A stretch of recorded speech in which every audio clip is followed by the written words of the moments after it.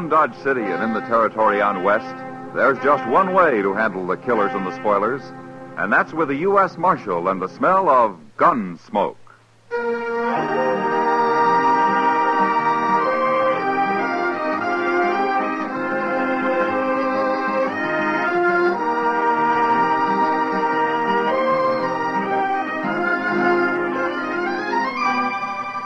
Gunsmoke, starring William Conrad, the story of the violence that moved west with young America. The story of a man who moved with it. Matt Dillon, United States Marshal.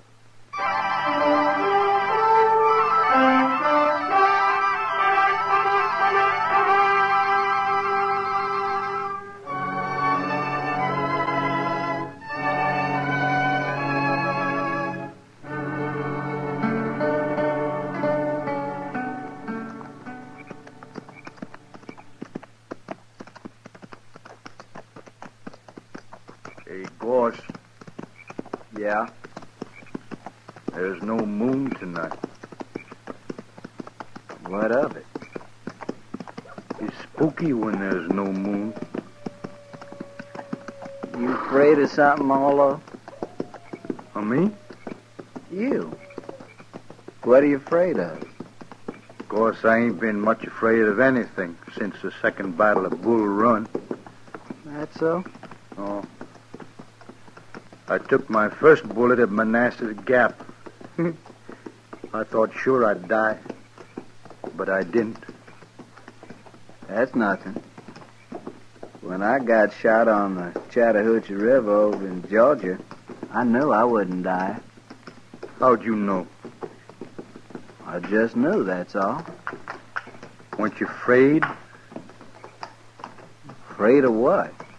Dying? I've never been afraid to die. Well, I'm not afraid. Not anymore. Not since Bull Run. And what's all this about there being no moon, Orlo? I said I'm not afraid to die. I didn't say I'm not afraid of anything. Oh, shut up. Okay.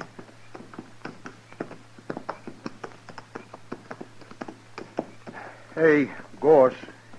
Yeah? Wished we could stop and light a fire. What? I got some pork to cook. Now listen here, Orlo. You trying to tie the rope around your own neck? No. And eat your meat raw, you hear? Raw meat gives me the bellyache. You needn't worry about that, Orlo. Those people back in Dodge, they got a cure for bellyache. They have? You they have. A lariat rope over the limb of a cottonwood tree. Oh, they ain't going to catch us. They will, you go building bonfires all over the prairie to cook your dang pork with. Well, I'll just build a little bitty Indian fire, Gorse. Oh, shut up.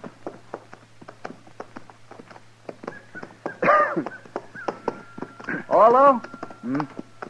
Look over there. Where? Over there. At the foot of that little rise. I don't see nothing. That cabin, you do too see. Oh, that. What about it? There's no light in it, you fool, and there's no smoke. It's deserted. Well, that's good, ain't it, Gorse? Nobody to tell the posse which way we went. How do you know they got a posse? Well, they should have. Anyways, we'll sleep in that cabin. If somebody does come along, we can fight them off from there. Yeah. Come on. Come on.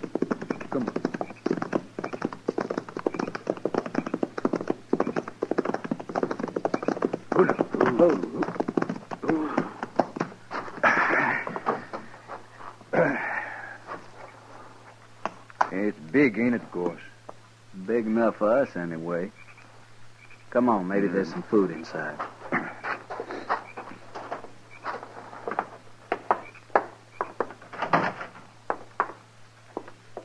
Hey, wait. There's a horse in here. He must have got in and the door blew shut, poor thing. Well, get him out. Yeah, easy, boy. Easy now, son. Easy, boy. I got him. Now, outside, fella, outside. Come on. Yeah. Hey, that's funny. What's funny? That horse, he's all wet with lather. Lavin? Hold it right there. Hey, there's somebody in Now there. get your hands up. What? You're framed in the door and you'll die if you make a wrong move. Now turn around and stand there.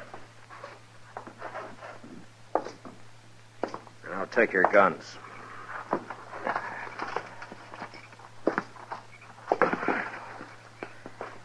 Who are you, mister? All right, get outside. Slow.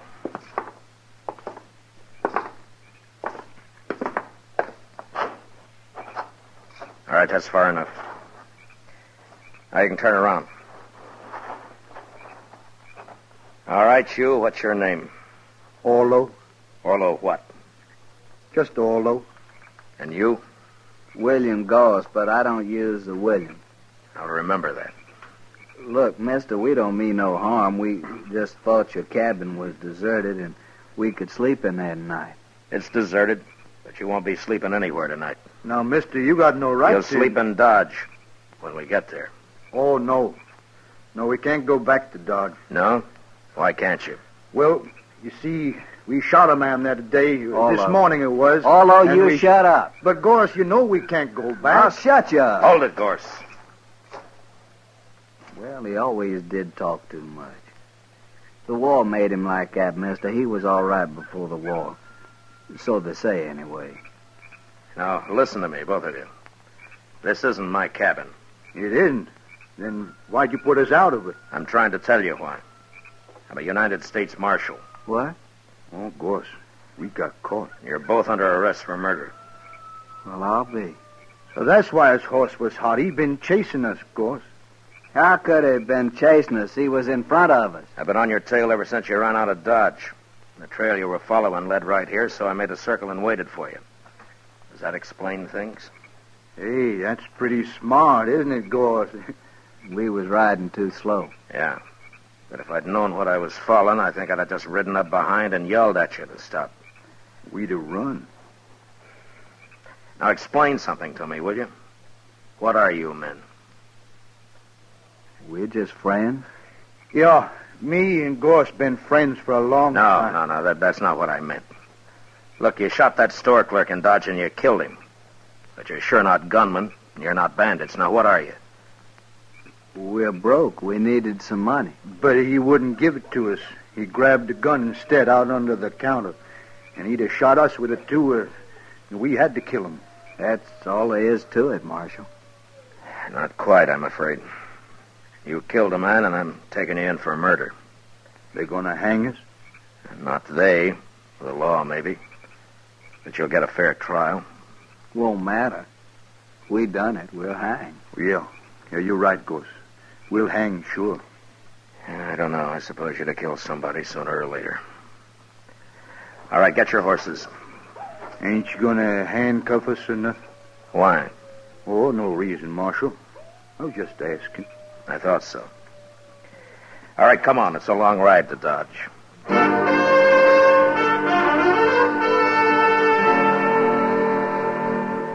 It took all night to ride back to Dodge, but I didn't have to watch my prisoners any more than if they'd been a couple of riders I'd thrown in with on the trail. Maybe it was all their years in the war, in the Army, that made them do whatever I, as a marshal, told them to do. The idea of not obeying me never occurred to them. Next morning, I had Chester lock them up, and then I went off to get some sleep. About noon, I got up, ate something, and dropped into the Texas Trail. Sit down, Matt. Yeah, sure, Kitty. I hear you brought in those murderers. Yeah, I did. Well, aren't you glad? Yeah, sure, Kitty. I'm glad.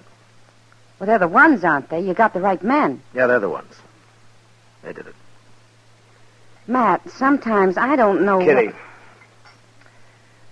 they're just a couple of not very bright men who've had too much war. I guess they just got used to killing. I don't think it means anything at all to them. Well, then They're what? not mean, and they're not vicious. They're just kind of loco. Well, that's what makes them dangerous, I guess. Marshal Dillon? Yeah. I hear you brought in two men this morning, Gorse and Orlo. No? How do you know their names? Well, everybody does by now. Yeah, I suppose so. They didn't do it, Marshal. What? They're innocent. They didn't kill that clerk. Who are you, mister? My name is Blaine, George Blaine. All right, Blaine, what's this all about? Oh, what I said, Marshal. They're innocent. You see, I and Ned and Lou, well, over there at the bar, we saw them just leaving Kelly's stable when that shooting took place. Would you swear to that in court? Why, sure, Marshal. How come you arrested them anyway? Well, I'll tell you, Blaine. They shot a man. Nobody saw that killer. Look, I don't know who you are or what your interest in this is, but they admit killing that clerk. So why don't you just go back and join your friends at the bar and forget about it, huh? No, Marshal, we won't forget about it. You shouldn't have arrested those men. And what's more, we're going to see to it they don't stay arrested. Oh? You want to see to it right now, Mr. Blaine? No. No, there are other men around here interested in justice, Marshal, and I think we'll talk to them first. Don't do it, Blaine. Don't get anything like that started here in Dodge. See you later, Marshal. Who is he, Kitty? I don't know, Matt. He and his two friends came in on a Santa Fe from St. Louis a couple of days ago. That's all I know. I wonder what they got in mind. Oh, they've been drinking. It's just talk, Matt. Yeah, maybe. I'll see you later, Kitty. So long. Hurry back, Matt.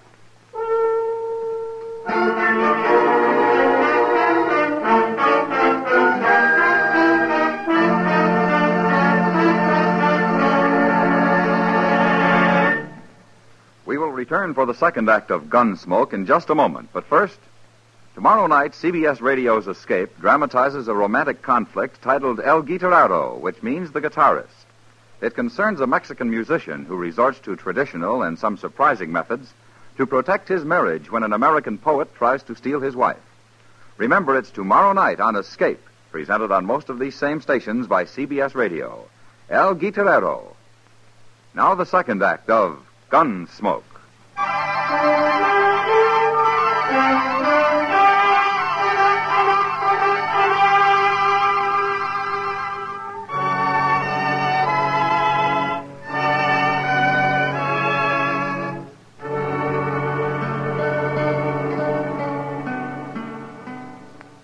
No, sir, Mr. Dillon, that fellow come here, but I wouldn't let him talk to prisoners. Was he alone, or did he have his two friends with him, Chester? No, he was alone, sir. Yeah. But I did notice a couple of men waiting around outside now that you mention it. You, haven't heard anything about this Blaine or his friends the last day or so, have you? No, sir. Nobody's mentioned them. Around me, anyway. Well, it sure stumps me. You think maybe they're going to cause trouble, Mr. Dillon? I don't know, Chester. They might try, but it'd be easier to stop if I knew what was behind it. Yes, sir. Yeah, mobs have tried to open this jail before, but to lynch somebody, not to turn them loose. Mighty curious, all right. Well, Chester, I'm going to have a talk with the prisoners. Maybe they might know something. Well, it's worth a try, sir. Yeah.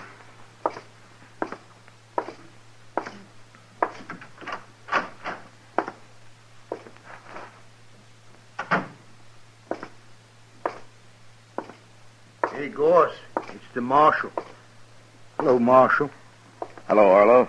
Gorse. How are you, Marshal? Well, is Chester treating you all right? Well, it wasn't much of the bait we had this morning, but the noon meal was fine. Marshal? Hmm? We get supper, too? Of course you do. When they gonna hang us, Marshal? Well, Orlo, you haven't been tried yet. Nothing's going to happen until you have a trial. How long will that take, Marshal? Well, what difference it make, Gorse, as long as we get fed every day? Listen, you men, I want to ask you something. Sure, Marshal. Have you ever heard of a man named Blaine?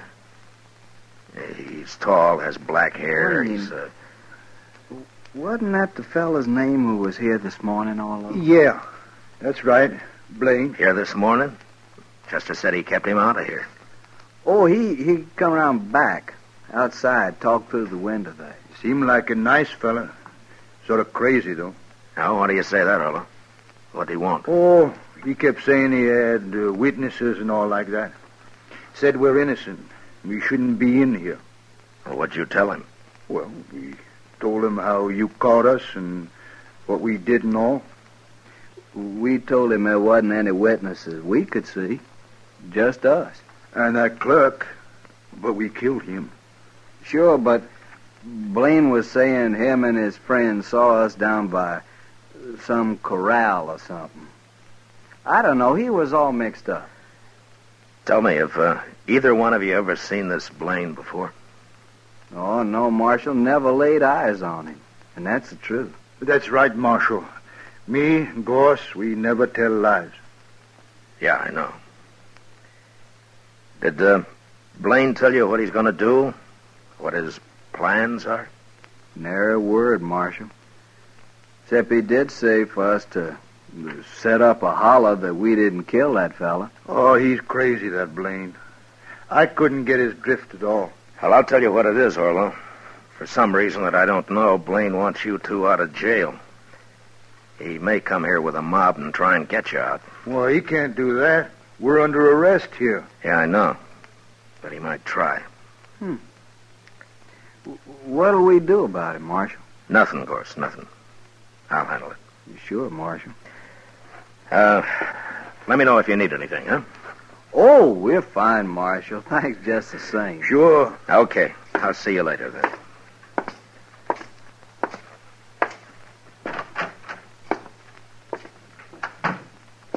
Hello, Doc. What are you doing here? I heard there might be some excitement, Matt. Now, you did, huh? Yeah, right here at the jail, too. Give Doc a gun, Chester. We can use another man. Name your preference, Doc. Shotgun or rifle? You sit right where you are, Chester. I'm not a gunfighter. My work begins where you fellas leave off. Well, you may have a busy evening, Doc. But I hope not. You never can tell, Matt. But I take things as they come. Yeah, I know. Mm-hmm. I better go and get my office cleaned up. If anyone gets shot, you send them right up there.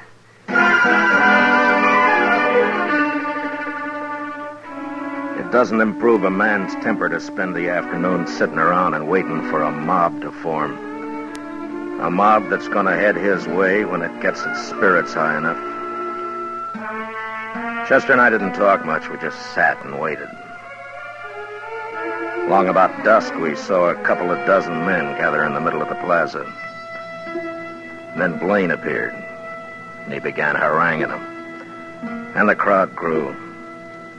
In a little while, it started moving down Front Street, down toward the jail, and us. Looks like everybody in Dodge is taking an interest, Mr. Dillon.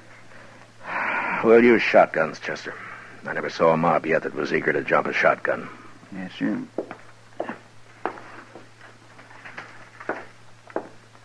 Here's yours, Mr. Dillon.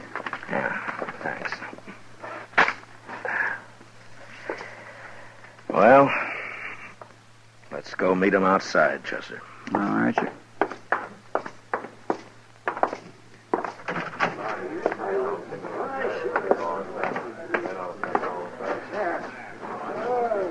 Here, this is good enough.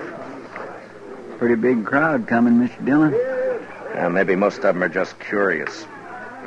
I sure am, anyway. What do you mean, sir? Well, I haven't got this Blaine figured, that's all.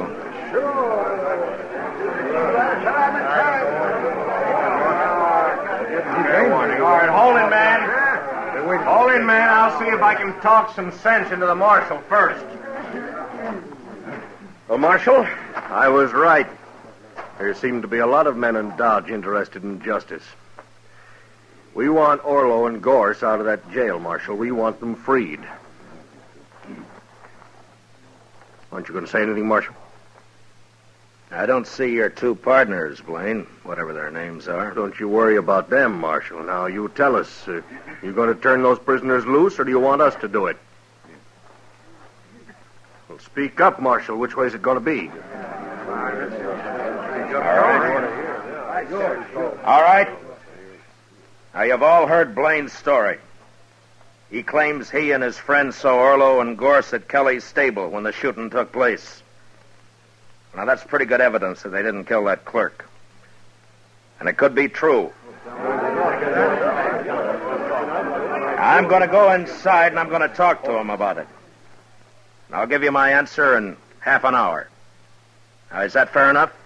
Yes. A half hour will just about do it, Marshal. I think it will, Blaine. But no matter what you decide, we're going to turn him loose. Isn't that right, man?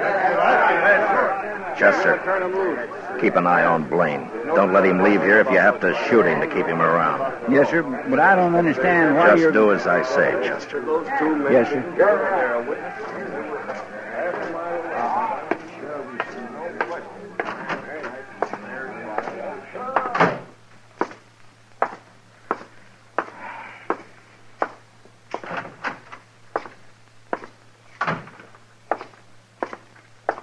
What's doing, Marshal? I don't know, Gorse, but I just might find out. This Dodge is a mighty strange place, wanting to turn prisoners loose. Yeah. I'll be back soon.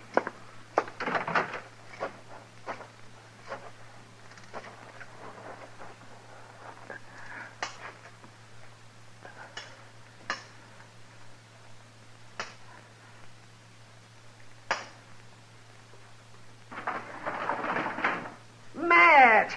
What are you up to? You're going to break my window with those rocks. Get on here, Doc. I need you, and hurry. Huh? Oh, why, sure, Matt. Stand under the window here, and I'll climb down on top of you. It's only a few feet. Okay. All right, come on, hurry. Yeah, well, what's this all about, Matt? Where we're going? We're going to the express company first. Well, what for? It's closed. Maybe not. It's not quite 6. Everybody in Dodge is out there in the street. I was watching from my front window. Not quite everybody, Doc. Blaine's 2 friends aren't there. Yeah, right. Well, what do you I'm mean? working on a hunch, Doc. If I'm right, I want you as a witness. And we'll go back and show that mob what fools they are. Yeah, whatever you say, Matt. But I haven't got a gun. Don't worry, I'll do the shooting.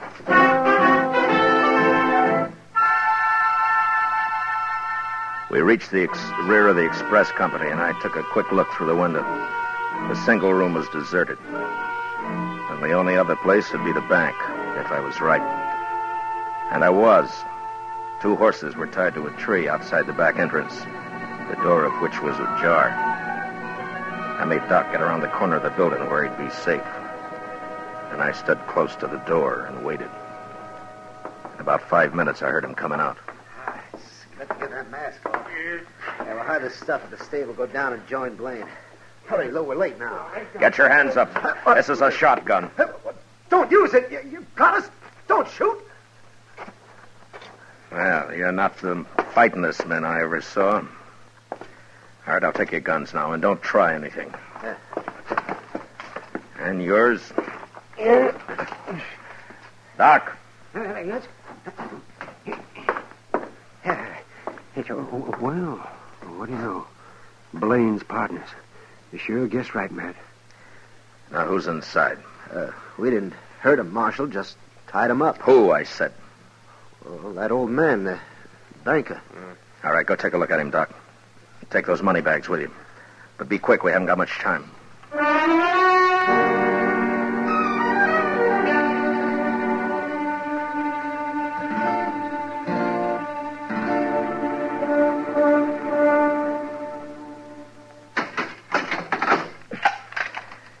I'll have company for you shortly, gentlemen, so you just sit quiet, huh? Blaine's going to be mighty surprised at this. Come on, Doc.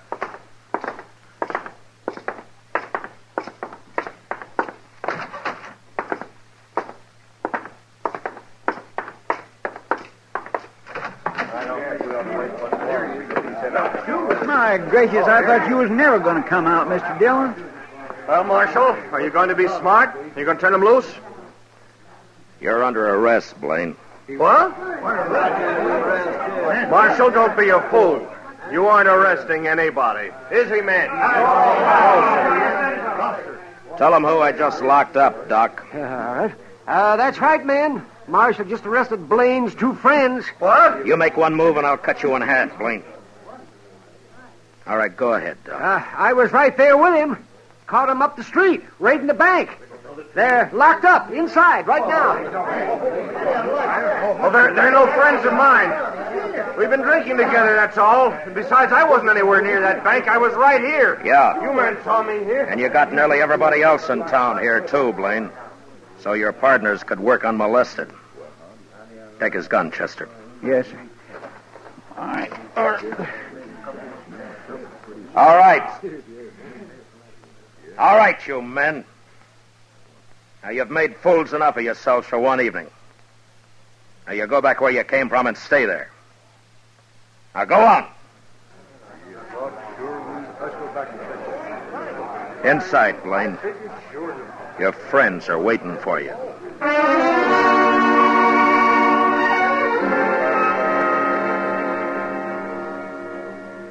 I never did find out just who Blaine was. He kept his mouth shut all through the trial. It could be that he'd never been arrested before. But anyway, he and his partners got 5 years. That's better than Orlo and Gorse made out. They stood up and told their whole story as straight as if I'd told it myself. I guess telling the truth was about the only sense of right and wrong that the war had left them. They weren't bad men, but they were dangerous. And early one morning, a month later, up in Hayes City, on the order of the court, Orlo and Gorse were hung.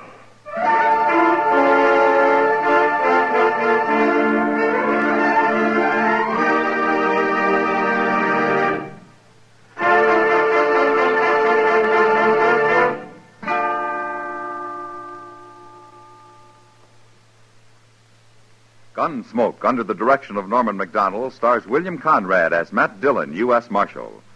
Tonight's story was specially written for Gunsmoke by John Meston, with music composed and conducted by Rex Corey. Featured in the cast were John Daner and Harry Bartell, with Lawrence Dobkin and Lou Krugman. Parley Bear as Chester, Howard McNear as Doc, and Georgia Ellis as Kitty. Gunsmoke is heard by our troops overseas through the facilities of the Armed Forces Radio Service.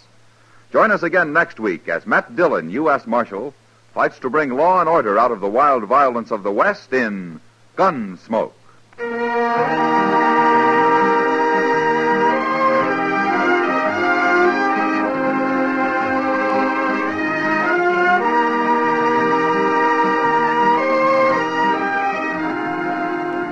This Monday evening, Dan Daly and Deborah Paget are the stars in Deadline USA, a dramatic thriller adapted from the movie and presented by your Lux Radio Theater.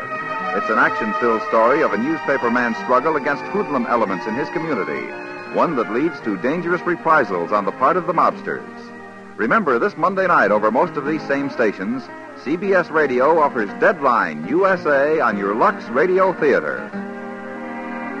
George Walsh speaking. America is cooking with 14 million kitchen radios and listens most to the CBS Radio Network.